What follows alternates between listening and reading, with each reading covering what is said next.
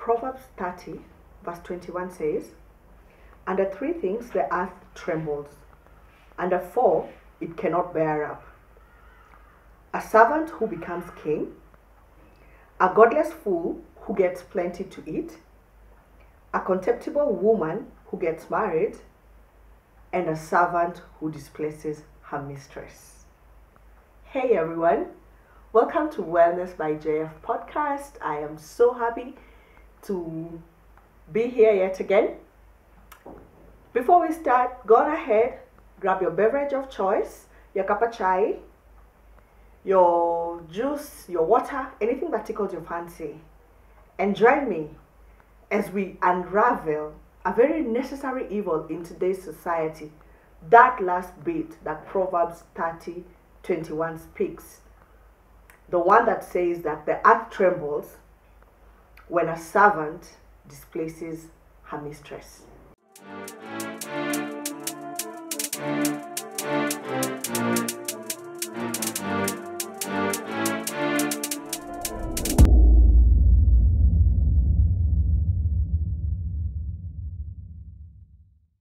I know you might have watched our other episodes on our Wednesday edition, where we speak about marriages and some of the things that happen or affect us in our marriages.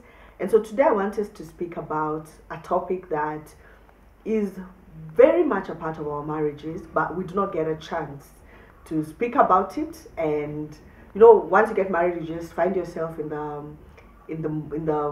flow, and you have to go with it. And you might have gotten from the verse that I read, but generally speaking, I wanted to speak about the role that in Kenya we call them house helps. In the developed world, it might change a bit into nannies, babysitters, drivers, caretakers, gardeners. All these people who actually come into our lives and make our lives a little bit better by helping us out here and there in the home, and how having these people sometimes might change the dynamics of our relationships.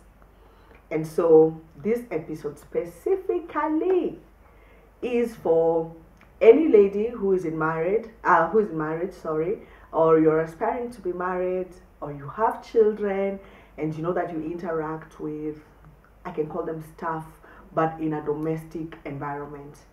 So, like I said, it is a necessary evil. I think in today's time and age, especially in Africa, you might not be in a position to have a career, raise a family, have a successful business without necessarily engaging in the service of a house help or a caretaker or a nanny. And so, needless to say, when you engage, this relationship normally starts as a very, or it not even starts, but it should be a professional kind of a service where you meet the employee and you are the employer, but you are employing them in your home. What this means is that you open the door and you are the one who welcomes these people into your home. And I'm assuming that by the time they're coming in, you guys have spoken about it, they know, or you've shared with them what they're supposed to be doing. And then what happens in a scenario where a servant or a house help, a babysitter, a caretaker displaces the mistress? The good book says that the earth trembles.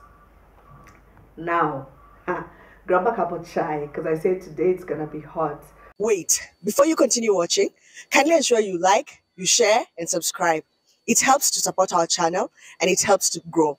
Our stats show that around 70% of you guys have not subscribed. So do us a favor and click the subscribe button. Now, continue watching.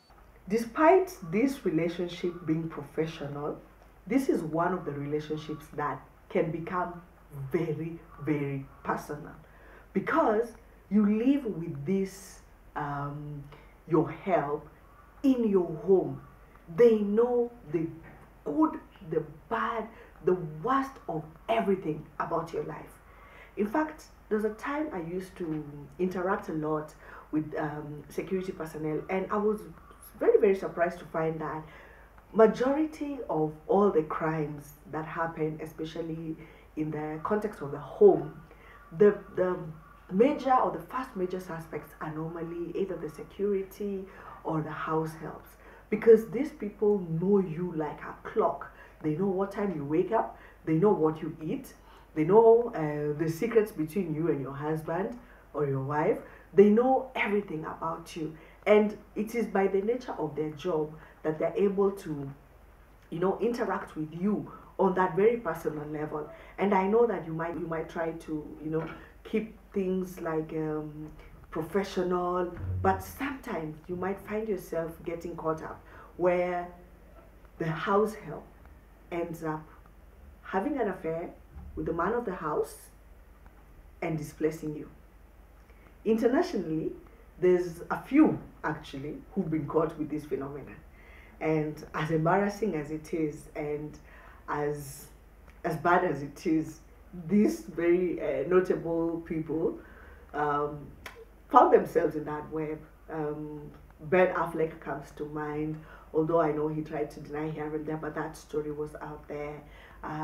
George DC of Real Housewives of New Jersey, also there was that rumor that started. And I think even as far as in the 80s, Mick Jagger at some point, and he was very successful at this point, was rumored to have had an affair with his on the road nanny.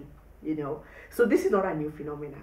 Locally, I'm yet to see any person who can accept that they've had an affair with a nanny or a house help, as we call them, domestic managers, our DMs, as we call them. But I know you married women, you know exactly what I'm talking about. And so today I invite you, let me know in the comments, have you had an experience with it? How do you deal with this issue in your home? Because you're busy, you have a job, you have your business, you have your life going on, you have children, and you want to raise your children, you want to have the best of both worlds. And so you let this lady come in, and before you know it, so this is what I wanted to speak about today. The truth of the matter is that we need our domestic managers. We need them.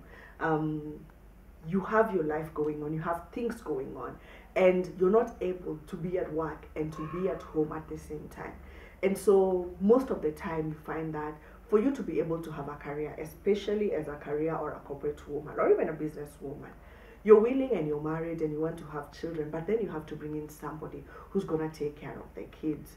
And it becomes very, very unfortunate when and if maybe your husband ends up having an affair with the house help.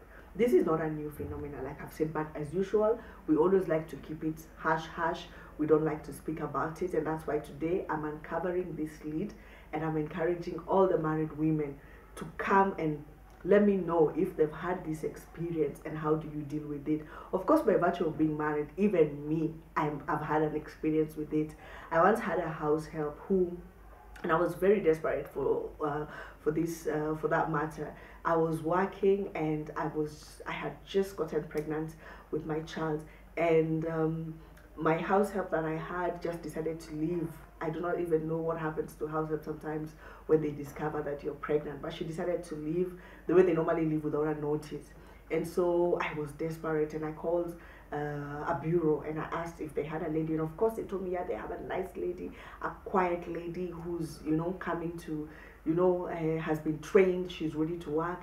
And I said, sure. So I went, I saw the lady. Of course, when I saw her, my instincts told me that this is really a house help, because the way she was behaving, the way she was looking, was not giving house help vibes. I mean, if you know what I mean, if you know, you know. So, but I said, you know what, anyway, at the end of the day, we also want people who, we can interact with, and, it doesn't mean that somebody being a house help means that they're less of a person or that they're lonely. Sometimes it's just a stepping stone for you to go wherever you want. So I said, maybe it's one of those ones, and so I took this girl home. And let me tell you, Maina, karibu kinirame. because, like I said, I was expecting. And so on this particular day, I had seen a bit of two behaviors here and there, but I was ignoring. I was not feeling too well, and I needed somebody to help me out. So on this particular day, the first red flag was I went for a party with my elder daughter, and when I came back, I found my house help in a very extremely short skirt, and she sat in the living room as if she was watching TV, and my husband also was seated in the on the other couch. He was watching a game, I think, on his laptop or something. So when I came in fact, it was my husband who opened the door for me, and when I saw her with that skirt, I was like, why would you wear such a short skirt? But anyway, I didn't give it much thought, and I just went and I placed my daughter in bed, and a few minutes later, I just called my husband to come to bed. And you cannot believe it, 5 minutes later, the one who had sat there as if she was, and it was very late in the night, I must say, so the one who had sat there as if she was watching something very interesting on TV, literally turned the TV off and went. So my red flags were, my flags were high. I was like, okay, I noticed that and I see that. And then shortly after, I had some colleagues of mine visit because I was unwell. And when I was explaining to my help that maybe she should go and get milk from the shop so we can make chai, I think I wasn't looking at her, but I think, excuse my voice, I'm having a cold today. So one of my colleagues actually caught her looking at me very badly. And it is this colleague who actually asked me later, and it was a man actually. He asked me, how long have you been with this house help? And I said, maybe probably about a month or two. And he said, listen, I think you need to let this lady go because the way she was looking at you was not nice. So I just put one and one together, and I realized that Apana, this house help is not here for house help issues, or she's not here to do work. She's here to do other things. And so I do not know if maybe if she'd have stayed, things would have been different. I'm not sure. But what I know is that first of all, I noticed that extremely short skirt, and also just by all means, I'm her boss, right? But her looking at me in a way likely to suggest that maybe she doesn't like me, or maybe we are in competition or something like that. So anyway, what are some of the things that you could do as a married woman to ensure that you don't have a coup in your own home? In Proverbs 30:21, it has literally said, if this happens, the earth will tremble. And so, in as much as it is happening left, right, and center, even the good book tells us that this is not right, this is not acceptable. And I know that even your husband, by the way, he's not like a helpless bystander in all of these things. And in fact, your vow to faithfulness is between you and your husband, but there's some things you can do, because remember, you're the one who went and brought this person into your home, and like I said in the beginning, we need them. So there's certain things I feel that as married women we can do to ensure that no matter what happens, we try to keep the relationship as it's supposed to be. And the first one that comes to mind, and I love saying this and I will keep on saying it over and over again: create healthy boundaries. See, you're the one who brought this lady in the house, and she's there to do maybe cleaning, to help out with the children, to help you out around the house. Please have boundaries. Let her know, like for instance, there are certain times, for instance, in the evenings, I would want you, after you're done with cooking, after you're done maybe with the cleaning of the utensils, please give us family time. And you also can take your time to go and rest and rejuvenate for the next day. You can also have healthy boundaries, like you are not allowed to enter certain rooms, like for instance your bedroom, because your bedroom is your sanctuary, and that is where you and your husband spend a lot of time. And so you can be able to protect yourself by ensuring that your house help doesn't find you in compromising situations. Because again, the other thing I noticed, most of them don't even know this knocking phenomena. Most of the times they just come barging into the bedroom, and they can find you or find your husband in compromising situations. Then what? So you can create those healthy boundaries. You can also create boundaries when it comes to things like clothing, like how they dress. You know, you can give them uniforms where they're always neatly and decently dressed, because at the end of the day, imacho haina pazia. I mean, if a woman, it's a woman, it's not a stone. She's a woman, and if she dresses like in a revealing manner, when your husband is made of stone, you know, he might be tempted to, you know, try on the other side. And at that point, I don't know who you're going to blame, you know. So you might as well do your part as a woman, where you either get them a uniform. There's also a thing that I used to like doing, where you just get them a dera, gift them like 4 or 5 deras, and they can wear those whenever they're working. You know, it's long, it's flowy, it covers, it does the work. Because remember, what brought them to your home is working, right? The other thing that you can do is, I mean, have conversations with your significant others. At this point, like, this is our marriage, and we are not letting our marriage spoil or get lost for anything. Tunaingia hapo na tunakaa hapo, and we are going to make our marriages thrive. So have conversations with our husbands, like, babe, I need you to support me on this. If you see anything that is off, you let me know. Don't keep secrets. Sometimes, because when we're working or traveling, you might leave your partner at home, and so let your partner know and have trust between each other, such that they're able to let you know if there's something that is going off. The other thing that you have to do, and I know many mothers and many wives struggle with this: hire and vet your nannies and your workers as much as you can, and until you reach a point where you feel that you are comfortable with the person that you have.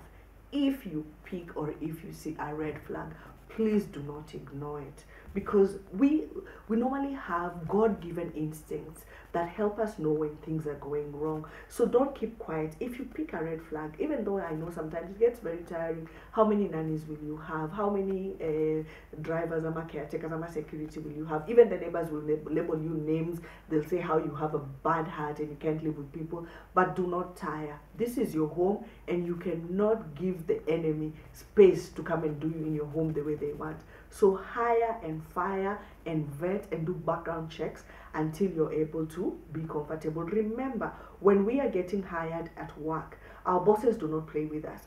They do extreme background checks. They check. I once saw a company that checked until the third last company that you worked, and they were asking for 3 different references from each company that you have worked. When I saw that, I felt this is a very thorough reference and background check. If somebody can do that and you're working in the office, how much more for somebody who you're opening to come into your house, sometimes to cook your food, sometimes to stay with your baby. So do not, when it comes to hiring and vetting, do not drop the ball, and do not feel like you're desperate. Take your time and do what you have to do to ensure that your house is well taken care of. The other thing that we can do for our health, give them off days, and you have to honor that. On their off days, let them go.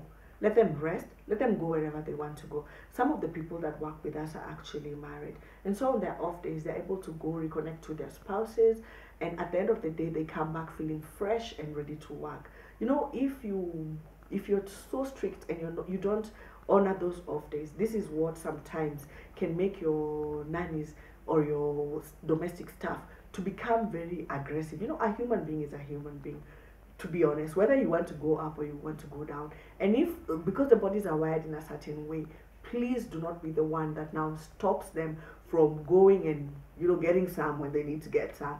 So on off days, let them go. Don't worry about it. When they come back, let them take a shower, put on their uniform, and let's proceed with the rest of the day. Lastly, if the line is breached and you're 100% sure that the line is breached, you had to let that nanny go. You had to let that domestic worker go.